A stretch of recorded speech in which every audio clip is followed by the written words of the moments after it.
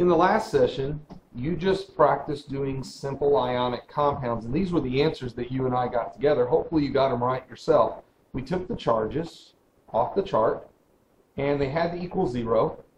And if they didn't equal 0, then we had to figure out how many of each would be needed for them to work out to 0. And this is how we got our formulas, and this is how we got their names. Sulfur became sulfide, bromine became bromide, oxygen became oxide, iodine became iodide. Some of them had one number, some had two numbers in them, some had none. I'm going to show you a shortcut, and what I'm going to show you, I'm going to take the names out. These aren't necessary here for a minute. What I'm going to teach you is what is called the Criss Cross method. It's a shortcut, but I only show you the shortcut because we've already learned how to do it. Again, trying to make it faster and using what they give you for the tax test. Now notice that in this one that we did, we'll just use the examples we used from the try it yourself, +1, -2. They didn't equal 0. Here's what the Criss Cross method is. If they do not equal 0, if you put this number here and this number here, it always works out. If you take this number here and this number here, see how they're crossing in the middle? Put this number here and this number here, you get the right answer. So let's see if that's right. Na2S1. Oh, that's the right answer. Ca, the 1 moves over and you don't write the 1. Br and the 2 moves out there. That's correct. So Al2O and the 3 moves out there. Al2O3. And this one equals 0. If they equal 0, you don't do the Criss Cross method. So we won't use that at all here because it's not necessary. So if it doesn't equal, we'll just take that one out. If they don't equal, then you use the Criss Cross method. Let's look at another one real quick. What happens if I had one like K and S? Well, when I look up the charges, K is a +1, O is a -2. The first question you have to ask yourself is, do they equal 0? No. Then crisscross them. It means switch their places. So it should be K, 2, so the 2 went there, S, 1. And you don't write the 1, called potassium sulfide. Let's look at one or two more, and then I'll have you try some on your own. Let's have some new ones. What happens if you had one like Mg and P? Check your charges. Mg +2, P -3. Again, numbers straight off the chart. Do they equal 0? No. Switch them. Mg 3, P 2. Now notice I'm taking the numbers from the top and they go down to the bottom. The charges, the plus and the minus, disappear. And so basically, there's my answer. It becomes magnesium phosphide would be what it's called. Now why does that make sense? If you're a math person, here's why. What numbers do 2 and 3 go into? 6. How many 2's give you 6? 3. How many 3's give you 6? 2. The Criss Cross method is just a faster way of doing it. So what happens if you had this one? Al and P, +3, -3. Do they equal 0? Yep. Then they're gone. The answer is AlP, aluminum phosphide. You don't switch anything. You only do the Criss Cross method if they don't equal 0.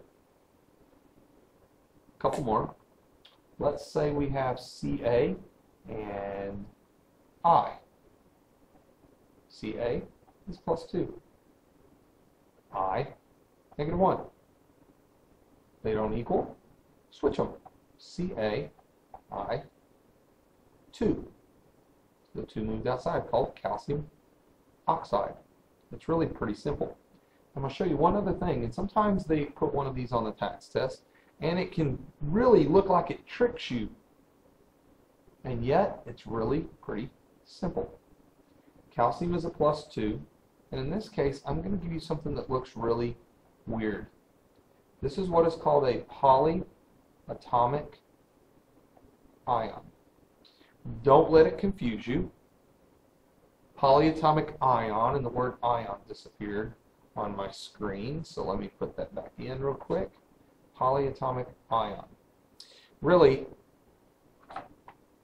it's the same thing. It's the same thing we were just doing. Let me take the words out so I can make life a little easier on the screen. Here's how it works. All this is a group that has a charge rather than just a single. So this is a single that has a charge. This is a group that has a charge. It's called a nitrate in this case. You don't have to memorize it. Most times in the question they'll tell you it's called a nitrate. They just say calcium is going to form with nitrate. What's the correct formula? It doesn't matter what this is. All you're looking at is the charges. Do they equal 0? No. What do you do if they don't equal? Switch them. Ca 1. NO3 is going to have the 2. Now it's not NO32, it's NO3 with an extra 2.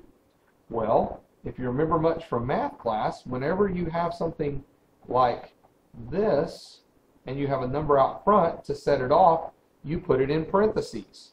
So that's what we're going to do here. Whenever you have a group and an extra number, you just put in a parentheses. It's the only time you ever do it. Calcium nitrate. That's the name of this compound. You're just naming what it is. Now that may be confusing. Let me do one more.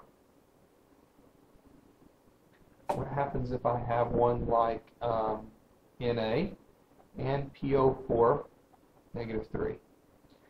Na is a +1 right off the chart. They'll always give you this.